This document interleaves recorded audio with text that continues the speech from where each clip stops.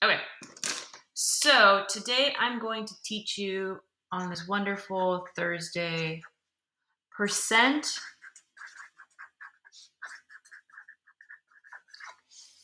change.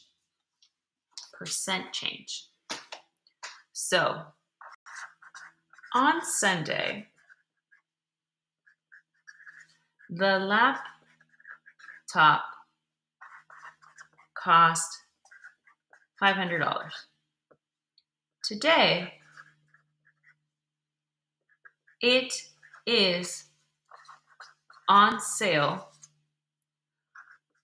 for $350.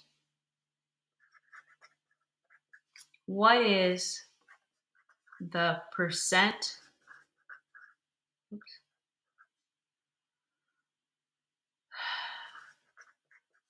change?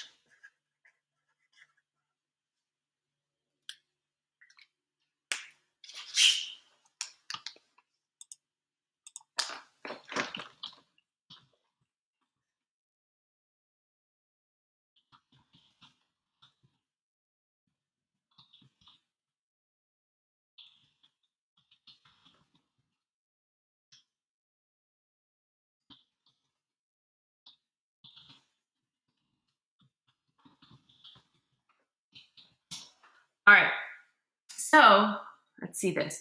On Sunday, the laptop cost $500. Today is on sale for $350. What is the percent change? So this is like opposite of what we've been doing. Usually I give you like, okay, the laptop costs $500. You're going to save 50%. What's the new price, right? Usually I give you the percent. Now we're working backwards. We're working backwards in I give you the new price, or I give you the old price of $500, and I give you the new price of $350, and you have to determine, okay, what's the percent that you took away? So we're solving for percent, okay?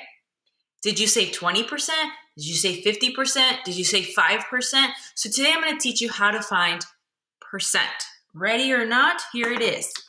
All right, so here is the formula to find the percent, okay? So when they ever ask you on a test, like what's the percent change? This is what you have to do. All right, Henry, makes a lot of sense now. You're gonna take your new price, subtract it from your old price, and then divide it by your old price, okay?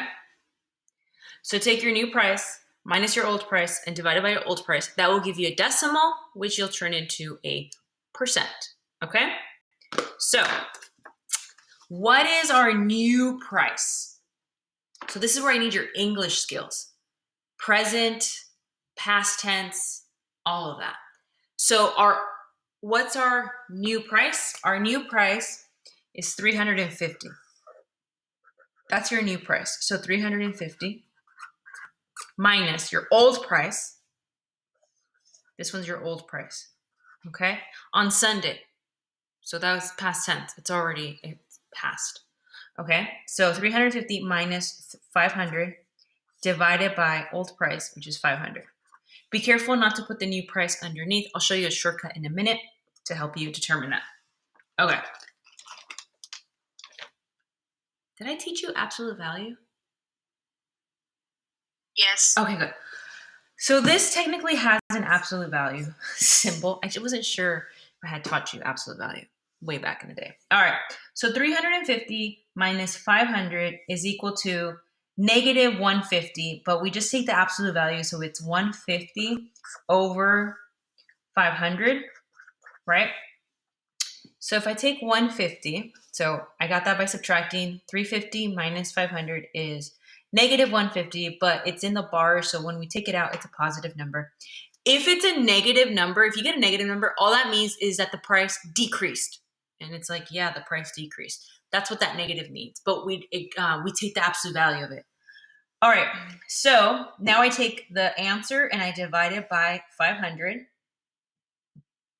And that's going to equal 0.3. 0.3 is equal to what percent? 30. 30%. 40%. 30%. So because if we take 0.3, move it 2 times, right? You add a 0, put a percent sign, it's 30%. So this is a 30% decrease, okay? So you save 30%. That's what the question is asking. Well, how much, what is the percent change? Oh, we changed by 30%. I got 30% off. So again, you take your new price minus your old price, divided by your old price. That gives you a decimal. That decimal you turn into a percent, and that's what we're solving for, the percent. You can also take this number and multiply it by 100, and that also gives you your percent. Okay? Well, very, very different, right, than what we've been doing. Not terribly difficult. You just have to memorize this part. And I'll show you a trick on this problem.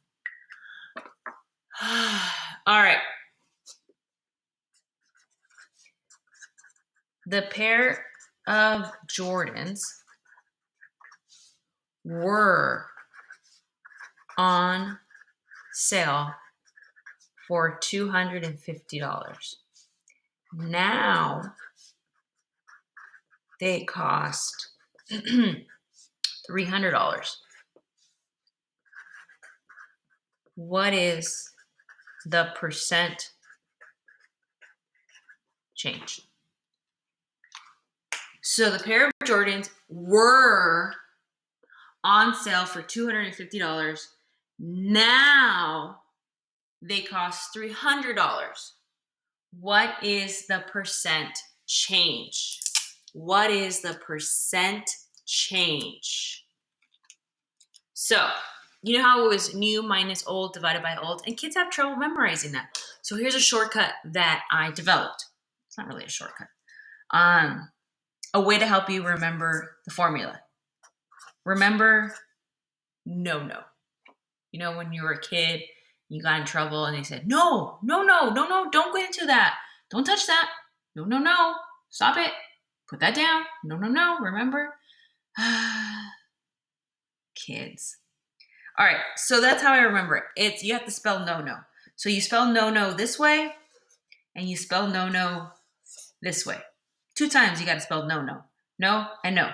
That hopefully reminds you, okay, what goes first? Was it on?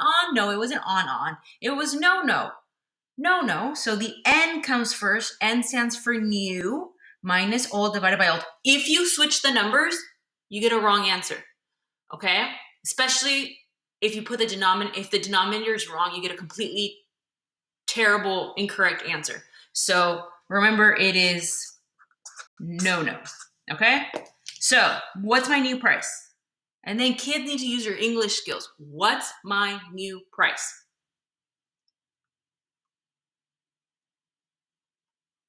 Yeah.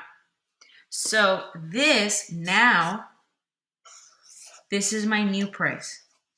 Were is past tense, so this is my old price, okay?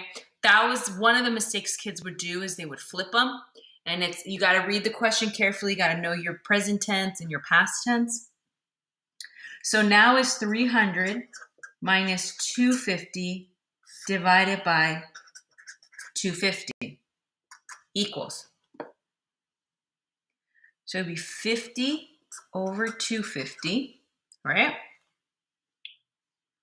So then you take your calculator, put the top number in your calculator first, divide it by your bottom number, 250, you get 0.2.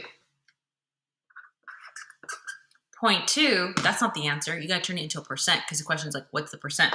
If you multiply this by 100, that's your percent. You can do it with your calculator. So that's 20%. Now, since it's a positive number, and you can clearly see that the price went up, it's a 20% increase. 20% increase. Any questions on percent change? No? Are we good? Just have to remember, no.